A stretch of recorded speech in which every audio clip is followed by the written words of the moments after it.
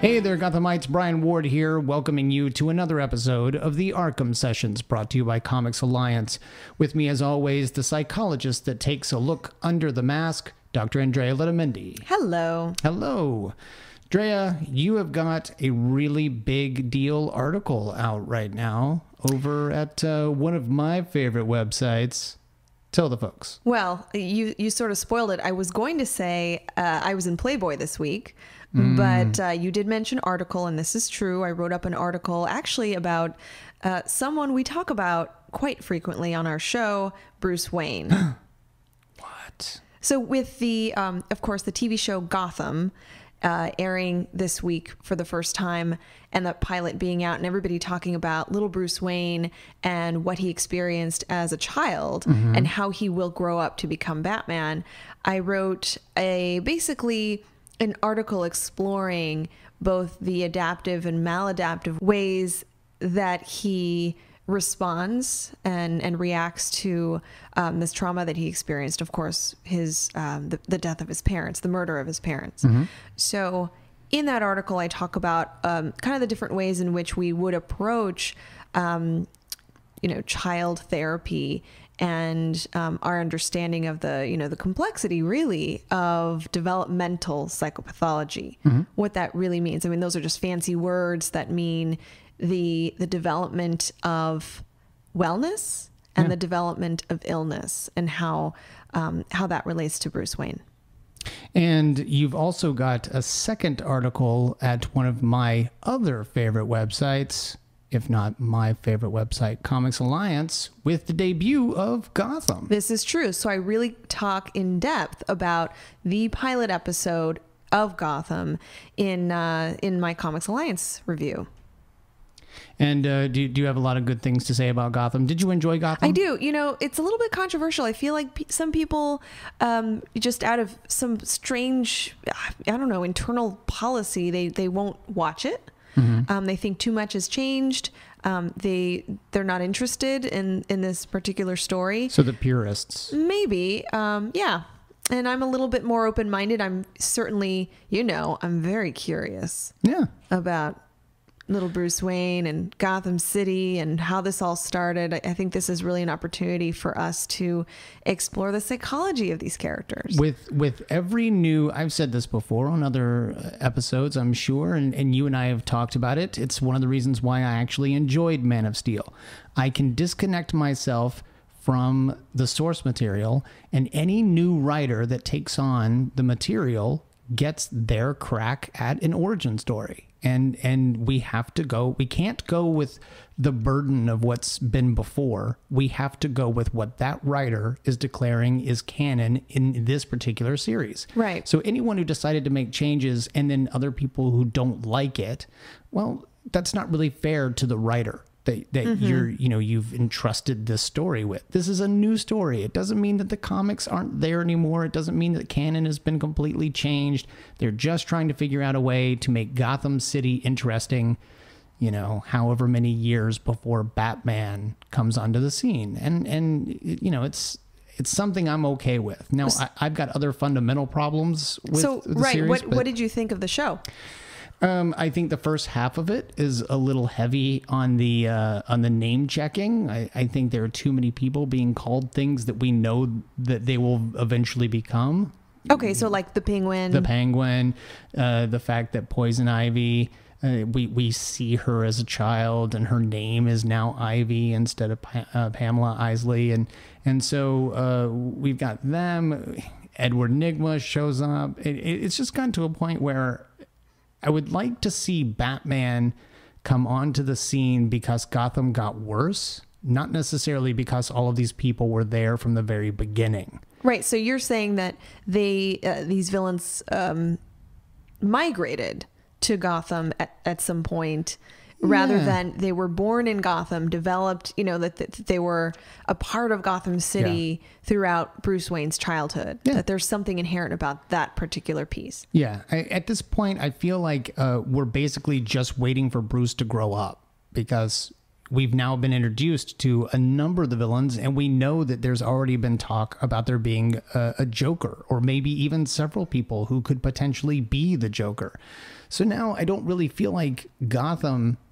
I don't get the sense that we're seeing Gotham's origins so much as we're just kind of seeing Gotham 10, 12 years before Batman gets there. Well, right. But I completely disagree in the sense that for me to fully understand an individual, I need to know some parts of their history. I need to know their traumatic events. I need to know their, their backgrounds, how they were raised, who parented them, these important questions that help us understand their behavior now. So while it sounds like what you're saying is, well, I kind of know what's going to happen, so I'm disinterested in the development of these characters. I already have, no, I wouldn't be disinterested in the development of the characters if we didn't meet them in the pilot. Give us a season or two before you introduce us to all these other characters. There's no reason in the world why we need to see Selina Kyle, aka Catwoman, as a child, looking just like a mini Catwoman. Like it implies that she never grew. She never became that character. She already was that character. Ivy already is obsessed with plants. Like it's just sort of, but you have to start somewhere. So right. So start somewhere. Don't start at the end. The end, now it's just, they're just growing up. Maybe are you somewhat irritated or upset at the idea that 3 very prominent redheaded characters are... now you got to bring that up. Sorry, but I noticed that 3 characters who are, I would say, known to be redheaded are either blonde or brunette in this story. So that would be James Gordon, his wife Barbara Gordon, and of course... Well, she's not his wife yet. She's still Barbara Kane at this point. Okay. So his partner, his romantic partner, future mother of Batgirl / Unless Barbara they change it. They could change it. And of course, little Ivy is she's sort of got a brunette color. I didn't notice. I mean, to me, she was probably on the more of the reddish hair side, but she was also grungy, and she was actually dirty. Like that's just. I mean, I don't know. There's just I think it's too much in the course of the first 44 minutes of the show. I think we could have developed it a little bit more. We could have met these characters along the way. I don't think there's any reason why Bruce needs to know Selina, because clearly they're going to go in that route. I don't think there's any reason to believe that Ivy is going to be developing into Poison Ivy from day one. I think we should meet her somewhere down the line, and in a different way. I don't know. I'll give the show a shot. I saw the pilot. It was okay. Once it became a crime procedural, that's what I want to see. If we got to see Lieutenant James Gordon in The Wire, I would totally watch that show, because we don't need supervillains. We're watching a guy trying to take down corruption of the city and of the police force, and that's enough for me, because we know that Gotham gets bad. That's the other problem that I have with this show. Fundamentally, it can't end well. It's got to end basically with Batman coming to town, because Gordon wasn't able to do it on his own. The police department is corrupt. The city is corrupt. It's only got to get worse over the next 12, 15 years. And we're going to watch that happen. The good guys can't win. Well, and that speaks to the psychology of the audience, that despite some of your misgivings and reluctance, there is a large audience for this show. And I think part of that has to do with the fandom and the, our love for the character of Bruce Wayne and of course Batman. But I think there is this curiosity we have about just how bad it's going to get. And we'd like to observe and witness some of that sort of citywide maladaption. So for more psychology of Gotham, you can check out my article on Comics Alliance. It should be up today. Yeah. And then everyone should definitely let us know what you think about the show in the comment section below. So let us know, and maybe we'll talk about it as the show progresses. It is coming back next week after all, and so are we. So who knows what we might think. Well, one of us will be. Well, I'm sorry that you won't be here. So let's talk about this episode of the Arkham Sessions, shall we? Batman the Animated Series. It's the reason we're all here. It's our opportunity to get reacquainted with Selina Kyle. Let's skin that cat. Yeah, let's No. let us indeed. This is the second time that we've seen her, technically the third, because the first time we saw her was in a two-parter. It was the Cat in the Claw parts 1 and 2, but because that was one story, I count it as one. And what I like about this particular series is it begins acknowledging that episode and the fact that Selina Kyle actually helped save Gotham City from the Red Claw. We open up and we see that Selina is on trial for her crimes. Now, this hasn't been a regular trial. She actually pled guilty to the crimes. And the judge says something very interesting here, and let's see if you caught it, Drea. Selina Kyle, you have pled guilty to the charges brought against Catwoman. I'm sorry, what? Yeah, it's the exact same problem that we ran into last week. Suddenly, let's put it this way. If John Wayne Gacy were to, go to trial for his crimes, I don't think the judge would ever be like, John Wayne Gacy, you are guilty of the crimes committed by Pogo the Clown. It's not a separate identity. It's just the disguise she was wearing. Right. Well, two things. One is, well, now everyone knows who Selina Kyle is. Yeah. It's not a mystery anymore that Catwoman is Selina Kyle. Selina Kyle is Catwoman.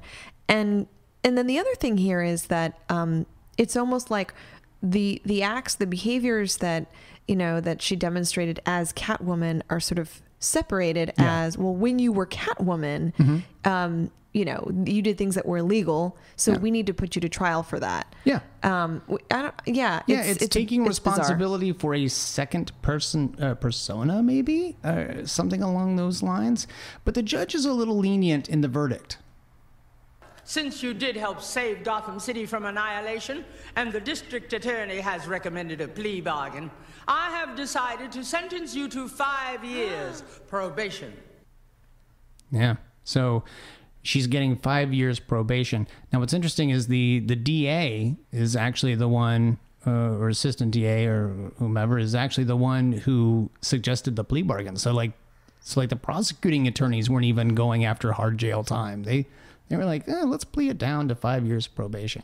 And she's got some fans here. Yeah. She has like a little fan group. Yeah, everybody gets really excited. But you know what? I'm not finished! No, she's not. She wants Selina to know that if she ever even thinks about donning the Catwoman costume, and I guess persona, ever again, she's basically going to get the book thrown at her. Well, this obviously raises a number of questions throughout Gotham City. Now that Selina Kyle is on the loose, can this Lady Leopard really change her spots? what do you think, Drea? Can someone make the change? Was that someone opening up like a beer? I wonder. Clink. No, it was Bruce Wayne working out. Oh, okay. Yeah, getting all hot and bothered for Selina Kyle coming out of the courtroom. So what was the question? I'm very distracted right now. The question was, can this Lady Leopard really change her spots? Can she? Clink. Well, right. Yes. I think, of course, when it comes to Selina Kyle, remember we talked about some of the reasoning behind her criminal behavior. And so And the reasoning was that she felt justified. She was actually protecting the wildlife. Right. And, all right. that. Much like Poison Ivy, she has this rationale behind some of her illegal behavior. Yeah. So I think, again, the same thing that we discussed regarding Poison Ivy. Can we kind of, guide that behavior towards something that's more adaptive and pro-social, which it can be? I don't think so. Oh, come on. I'm just, that Bruce may is be saying enough. it right there. That may be enough to keep her from having to engage in illegal activity. And it's sort of, she's kind of the anti-hero in some moments as well, because we know Gotham City is corrupt. We know that there is going to be some very, very questionable and, ethically problematic things going on throughout the city, and that she may be compelled to be the person,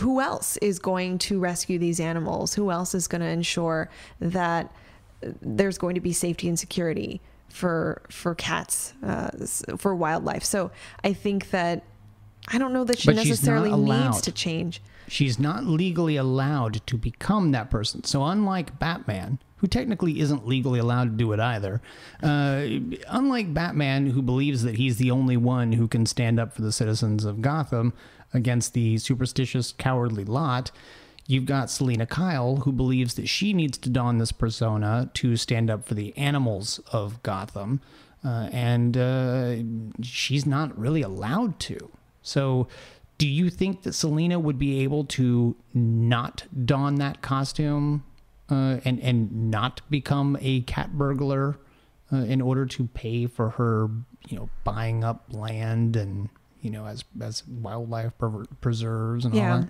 I think there's a chance, but as they say, the best predictor of future behavior is past behavior. So I would say that unless there's something that changes, she will very likely be compelled to do it. Yeah. Well, you and Bruce may actually feel the same way about Selina. He's a little skeptical. I'm not totally convinced she's given up her criminal life. He's so judgy. He is a little judgy.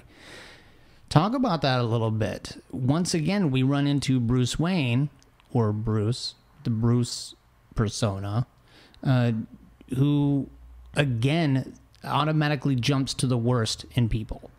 Right. Well, in the last episode involving Catwoman, we talked about his black and white thinking, or all or nothing thinking, that someone is either bad or someone is good. So if they have this history of bad behavior, of breaking rules and dismissing laws and kind of doing their own thing, he may kind of, categorize them as a villain or as someone who's going to be against him. Right. So we can probably sit here and say with confidence that, there's a more complex psychology behind Selina, that there is a chance that she would change. There is a chance that she's not just inherently bad and will do bad things. But I think that Bruce has this, this kind of simplistic way of dealing with her, or of conceptualizing her, in that he believes that now that she has this history, that's how she's going to behave. He just, he has this, unfortunately, he doesn't believe that she can redeem herself. He doesn't really believe in her. He's kind of, again, there's a lot of judgment around that. Let's skin that cat.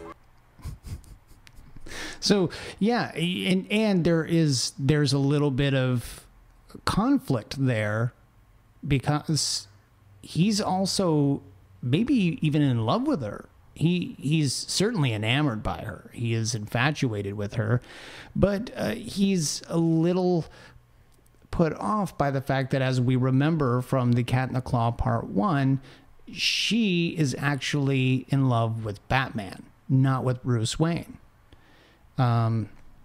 These modern relationships can be so complicated.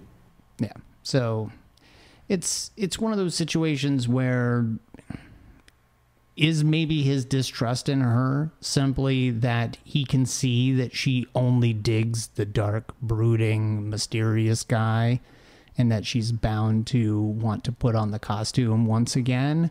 Or does he think that she just doesn't have the ability to change? Well, we'll have to see.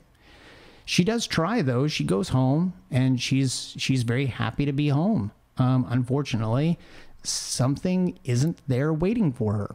Where's my cat? Isis is missing. We all remember Isis, the cat she had with her. And, you know, probably her best friend and sidekick, the cat who actually helped her rob, you know, jewelry and, you know, things like that. She's a very talented cat. I'd be pretty pissed if she were missing. Yeah. Well, Isis is missing. She has no idea where she is, and she decides to go looking for her. She does it the only way that really you can. You do it the same way that Dick Grayson went looking for Tony Zuko back when he was a kid. You wander the streets of Gotham showing people a photo of the cat, and in a dialogue-less montage, there are people just shaking their heads no. She goes looking and you know, ends up finding two cats that are very angry with one another down in an alleyway, and she decides to feed them because she's their friend, and they enjoy the food that she lays out for them. But all of that is interrupted when a truck comes down, and it's got a very familiar name on the side, Daggett. Oh no. Oh yeah, we know who owns this truck. It is none other than Roland Daggett, who we all remember from, you know, he is the one behind Clayface. Mm-hmm.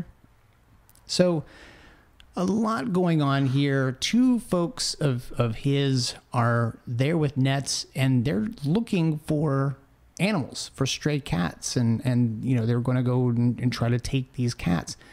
She ends up fighting them off and getting into a little trouble.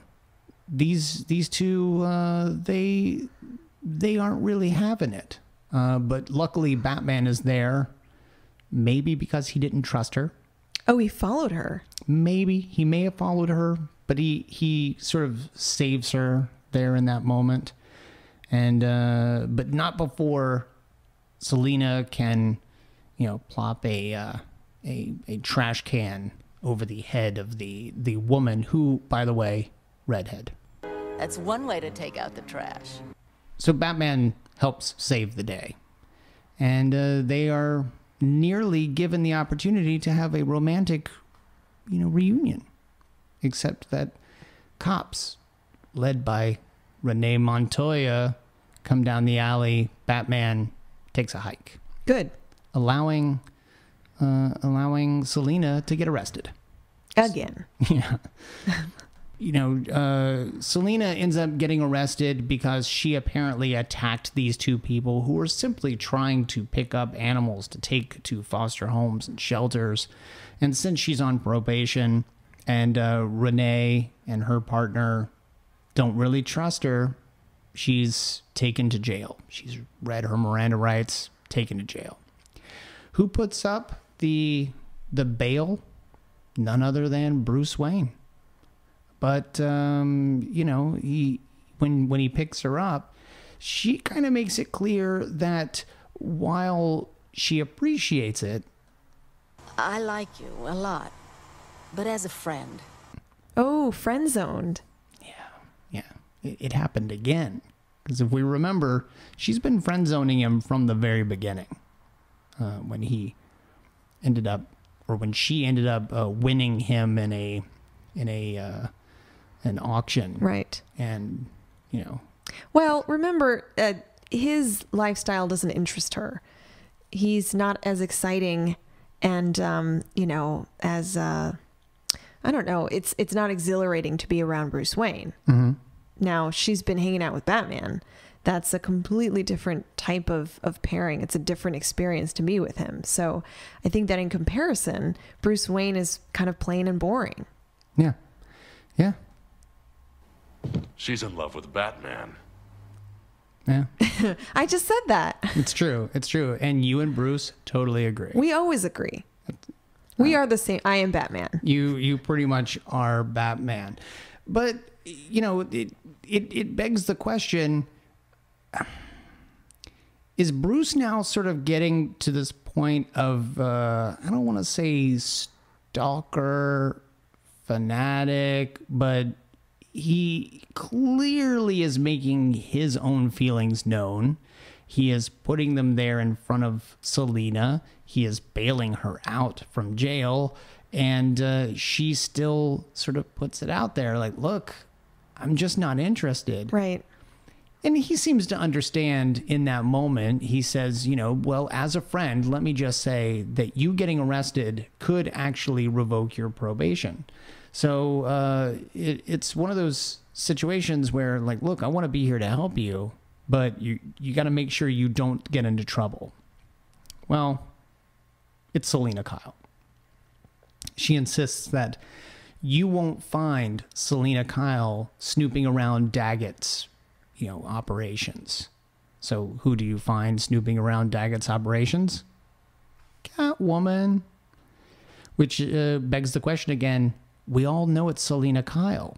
All of Gotham knows that Catwoman is Selina Kyle. So why is she putting on the costume again? Well, she performs better in the costume. It's true. That's scientific fact. She is more agile in the costume. Well, no, I mean that, well, we actually perform better when we're in the same context or environment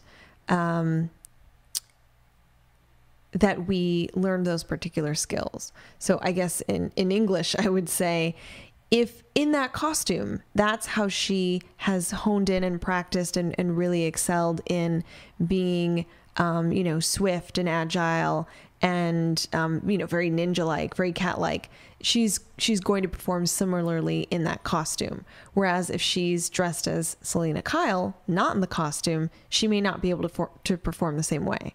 So if I were her, I would also put that costume on. That goes without saying, doesn't it? I think so. And any opportunity to put on a Catwoman costume, I think people should just take. So she does. And she goes into Daggett's operations, goes snooping around, finds a lab full of animals. And one of those animals happens to be Isis. Isis seems to be drugged a little bit. It's not quite right. She unlocks the gate, picks Isis up, and Isis flips out and bites her on the hand.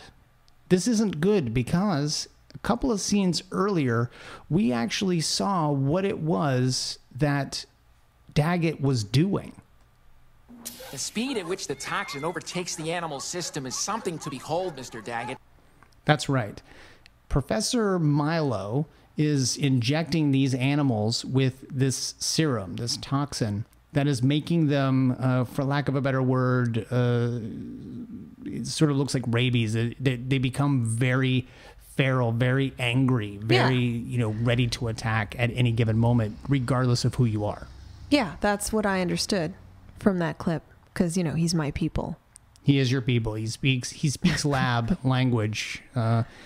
And so that's what's going on. Well, Isis has clearly been infected with this serum, and Isis has bitten Catwoman. Well, unfortunately, within minutes, Catwoman is infected. What's happening to me? She becomes feverish, basically unable to stand. She drops to her knees, luckily, just as the Batmobile arrives. Batman comes out, sees her, takes her, and insists on going to a hospital. Well, she says that she absolutely can't go to a hospital because obviously that would revoke her probation if she shows up wearing this Catwoman costume.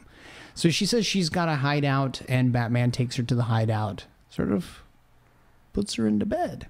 And, wait, where's this hideout? It's next to a frozen lake, and you know so some abandoned barn. Kind of looks very feline like. It's cattish. So it's a sanctuary. It's definitely a hideout of some kind. It's not very well camouflaged. It's a hideout. So Batman leaves her there, but he notices that she is really quite feverish. You're hot. Now you notice. Yeah, constantly with the flirty. Took you long enough. Yeah.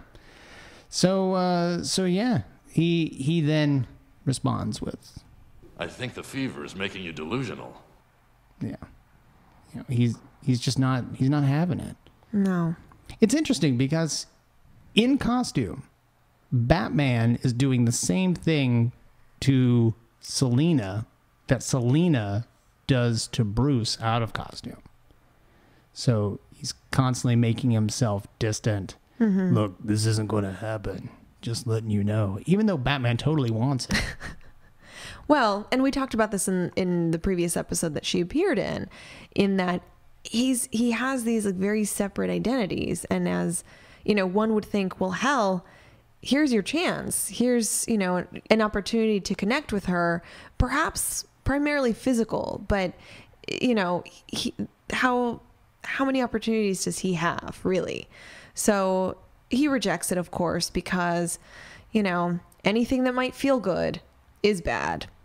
So he moves away from it, he distances himself, and he doesn't make the connection that, well, this could be possibly, maybe not the healthiest thing, but possibly a way for me to express my feelings, a way for me to get some fulfillment in this area of companionship and romance. But he ain't having it. Yeah. He ends up going to Roland Daggett's as well, snoops around, gets one of his thugs, and strings him up. Let's play a little game. And ends up getting information out of the thug. Ends up finding a viral antitoxin, and puts 2 and 2 together. Viral antitoxins for a plague that doesn't exist yet. But if the plague is introduced via stray dogs and cats, it will blanket Gotham City within weeks. Days, actually. Yeah. So Daggett wants to infect all of Gotham City with this plague, and then he wants to basically sell the antitoxin as, you know, pharmaceuticals. You know, we've come in, we've saved the day, we've developed this antitoxin. So it's really quite devious. The episode is called Cat Scratch Fever, which is a real thing. Right. This is some kind of medical condition. It's an infection, right? Yeah. And it often, it's basically bacterial, and it's transferred often with children, but it comes from basically cats, animals scratching or biting the victim. I read an article that some patients who have been infected with what's considered Bartonella, which is, I guess, the bacteria that can lead to cat scratch fever. Some of these patients also exhibit psychological symptoms, which is interesting to me because we're talking about, now we've seen this in animals in this episode, that they get very, I don't know, they sound very aggressive, very panicked, fearful, kind of on edge. And of course, Selina is attacked and infected, and we see the prodromal state where she's starting to get the fever and, you know, the first signs of this infection. But the article I read actually showed that some patients who have cat scratch fever begin to exhibit some psychological symptoms like very quick agitation, panic attacks, some like mood problems, like mood fluctuations. And interestingly, although these are just case studies, these aren't like huge trials, because not a lot of people, this is a rarer thing. Not a lot of people develop this.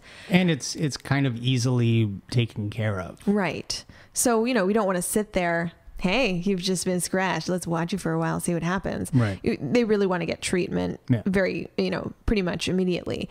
But in these cases that have been documented, it has been shown that the bacteria can lead to some of these more emotional behavioral symptoms, like being very agitated and panicky and kind of like these cats that you're talking about. No. Yes. Yes. Yeah. So be careful, folks. Yeah. And Selina should get that antitoxin very quickly. Although I get the impression that this is a much more severe case of anything. It might actually be something very dangerous, very deadly, if not treated. Right. Like this is the BTAS version of cat scratch fever. Right.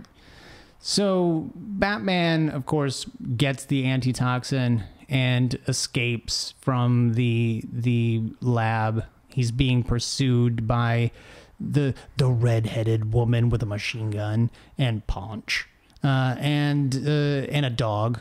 Batman once again ditches a cape in order to get out of there. So wraps a dog up in a cape so that it can't attack, and then he runs away. And Batman jumps over the barbed wire fence. The dog chases him. The entire thing ends on a frozen lake, and Batman ends up going through the ice.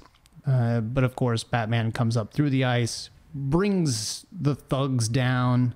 It's off to the pound for you. Now, what I find interesting here is they made it very clear that Batman shouldn't be able to survive this level of hypothermia. Batman then brings these two people who aren't nearly as well equipped to be in this frozen water into the water, right? Through the ice into the water, and manages to pull. It's off to the pound for you. He's not really thinking about, like, I need to get these people out of the water. He's got broken ice all around him. There's no real way of getting out just yet. But we ignore all of that. It's just, I'm going to make a quip, and then we'll figure this out later. He has waited all night to make that quip, so he's going to take advantage of that. Yeah. He, of course, sends them off to prison, and Batman then goes and rescues Selina, gives her the antitoxin, and the news comes out with her right there. Once again, she's a hero. So, what do we say about where these two are in their relationship? Well, she's a hero to Gotham City. I don't think she's a hero yet to Bruce Wayne. I think that he still is categorizing her in this sort of like, once a villain, always a villain, or because she went back into the costume and went against her probation, or well, for a couple of reasons. One is, yes, she inevitably went back into the Catwoman persona, and yes, she violated her probation. But the other, I think, bigger issue is that he seems to have this very categorical, simplistic perspective of her, that he is not like us in that we have some flexibility in the way that we think, and we can understand that there's rationale for why she did what she did, and she may be on her way to recovery or on her way to a more meaningful pro-social lifestyle. Whereas I think that he still holds this, talk about holding grudges. This guy knows how to hold a grudge. Oh, yeah. So once she does something, and she has done several things that have, rubbed him the wrong way, he's less willing to see her in a different light, one that's more positive, one that could be, kind of in the direction of helping her toward a more, effective, healthy lifestyle. And not only that, he does show that he's not really holding much of a grudge anymore by the end, because who returns Isis at the end of the episode? Batman. Batman brings Isis back, drops her off at the window, and then we see Batman sort of flying away on his, bat line and, all of that. So clearly he's looking out for Selina. Yeah, of course. But, again, he has this, I think part of that piece too about not quite accepting her is that she has rejected the real him.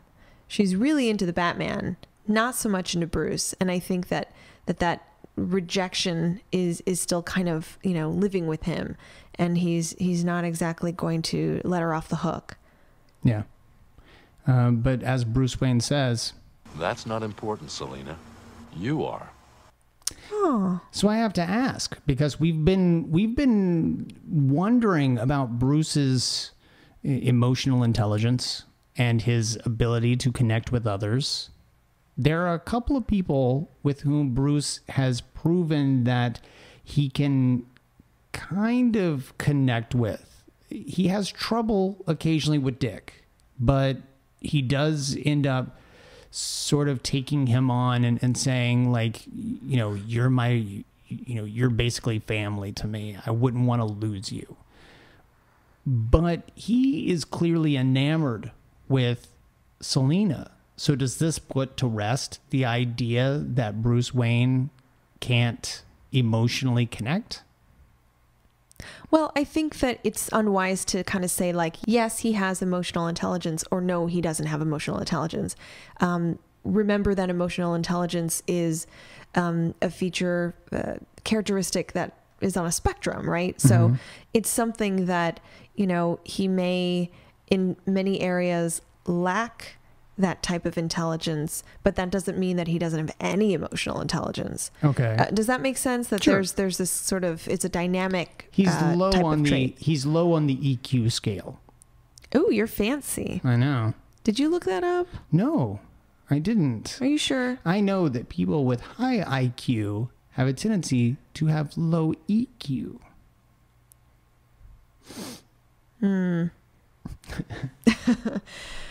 That's EQ true. being emotional quotient.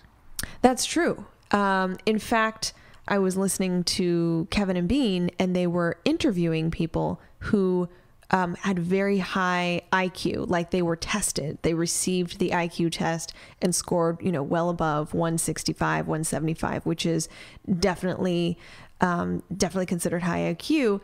And when they were calling in, they were saying that they were lacking some other skills socially and emotionally. Right. So one woman explained that she was great with numbers. She's great with formulas and programs, and, you know, she's very procedural, very organized.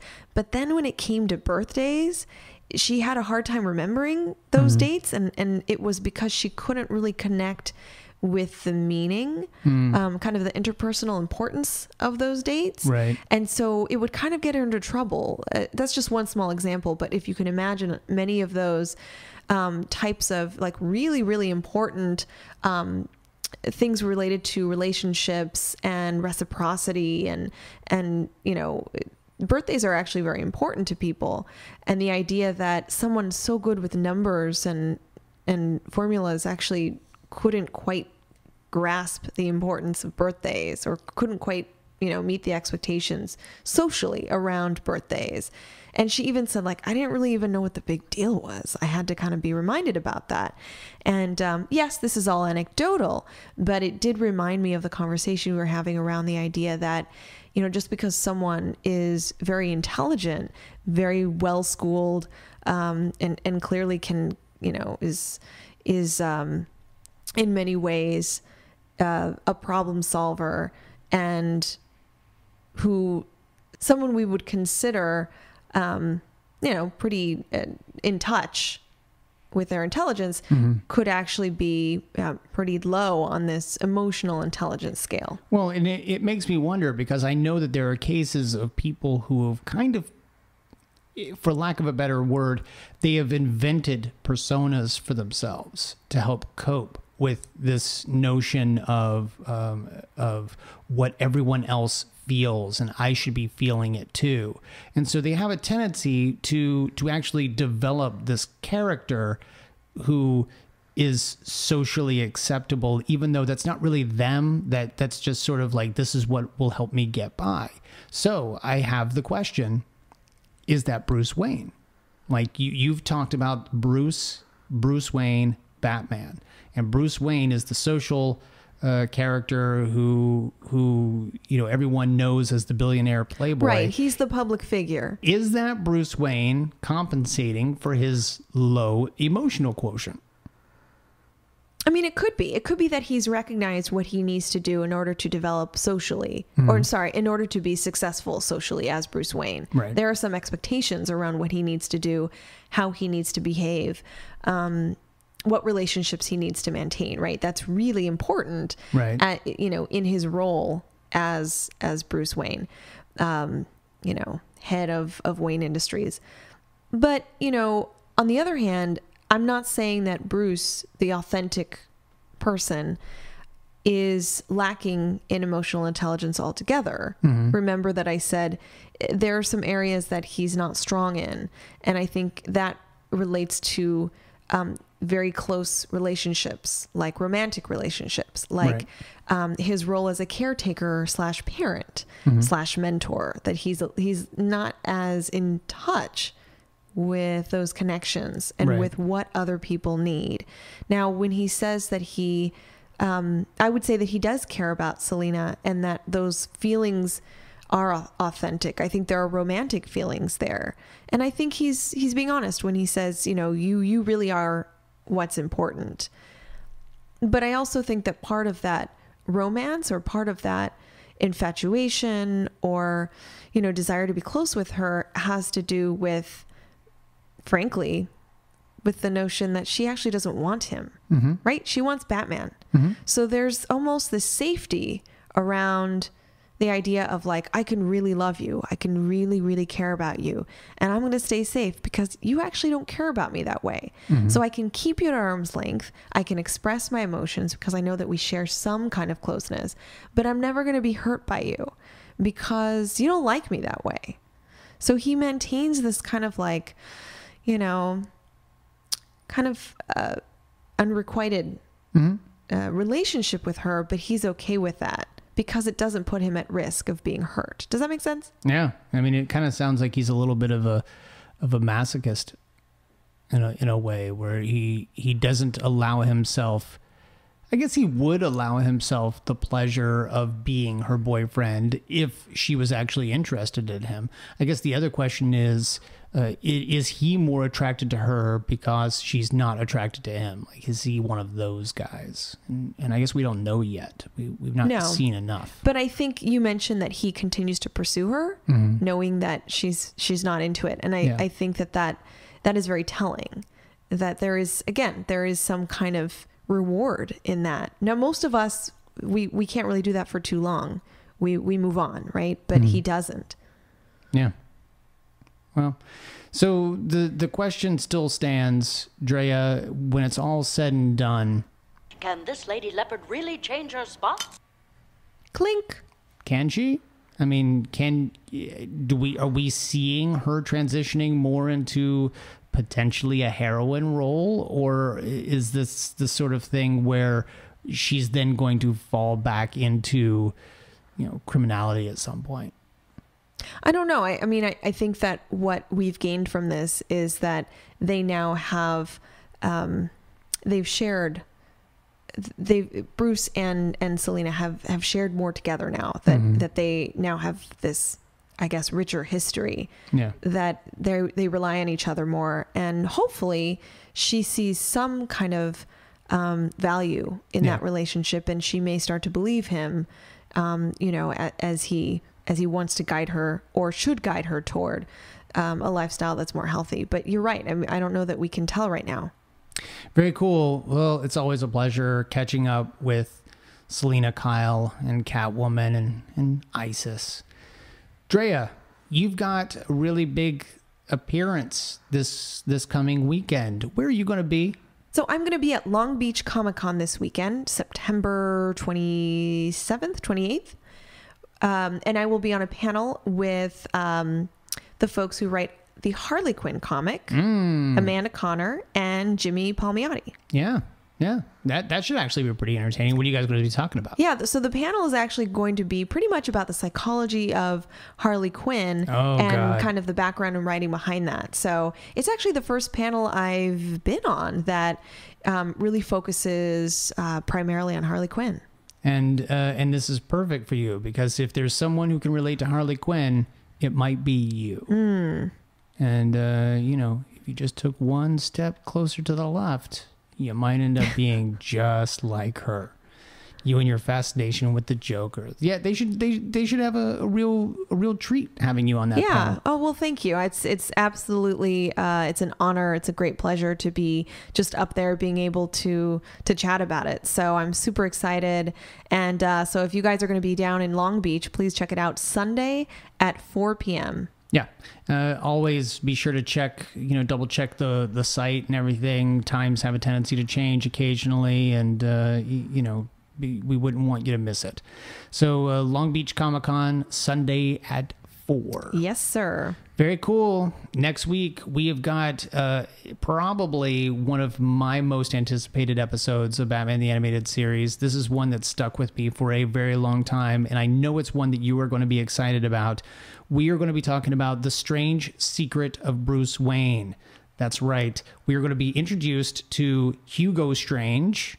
Nice. Yes. You really can't go wrong with a psychiatrist who seems to get a little under the cowl of Bruce Wayne. But then we also we meet up with the Penguin, Joker, Two-Face. It's basically a who's who. It's a reunion. It really is, and it's one of my all-time favorites, with a story by our good friend David Wise. So, excellent. Yeah. As always, you guys can find us on Twitter. We are at Arkham Sessions. Drea, where can they find you? I am at Arkham Asylum Doc, and of course the website where you can find all of the posts, all of the podcasts, and my contact info is underthemaskonline.com. And I am at bward028 on Twitter. As always, it has been an absolute pleasure, Drea. Thank you. Thank you. And until next week, guys, I'm Brian Ward. I'm Dr. Andrea Letamendi. And we are the Arkham Sessions.